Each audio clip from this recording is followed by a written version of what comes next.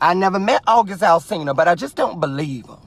You know, I don't believe a nigga to just pop back up when the time is convenient. You wait till Jada and her damn shirt, she on season 3 of Red Table Confessions.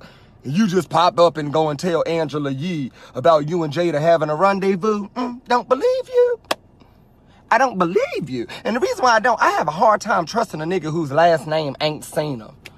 Nigga, we ain't even seen you. Your name is August, ain't seen him. So how the fuck you just pop up? You a friendly game of hide and go seek at this hour. I can't believe it. I just can't.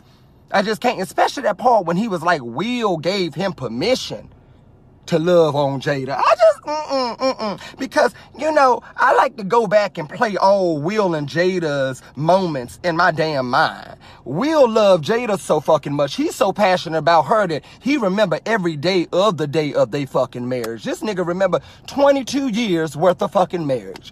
Will got a story for everything that him and Jada ever did. He be like, you know, I remember that time I came out and I told Jada, I was like, you know, I'm afraid of falling out of love with you. What can I do to love you more? And Jada looked at me, you know, with those glassy eyes, and she was just like, you know, Will,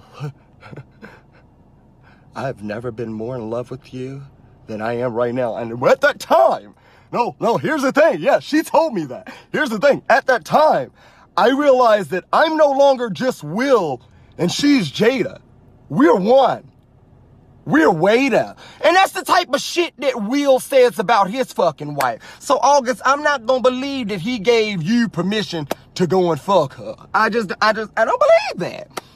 I just don't believe it. I ain't gonna believe it. It's just that this man shouldn't be that passionate about his wife and then let you go and get the keys to his car. That just, no ma'am. And I ain't even the part that behooved me. What behooved me was, he waited till the end of June to dawn all of this shit on us. Y'all already know what come after June. Exactly. Why'd you lie, my nigga?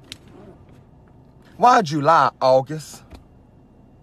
You could have told us the truth in motherfucking August. You gonna give us piping hot tea that ain't even hot. We don't even want to hear that shit.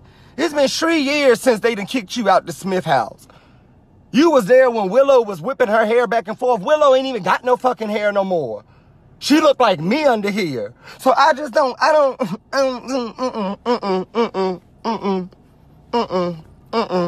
Besides, I just don't feel like Jada got enough time to even be fucking August. Jada barely got enough time to be fucking Will.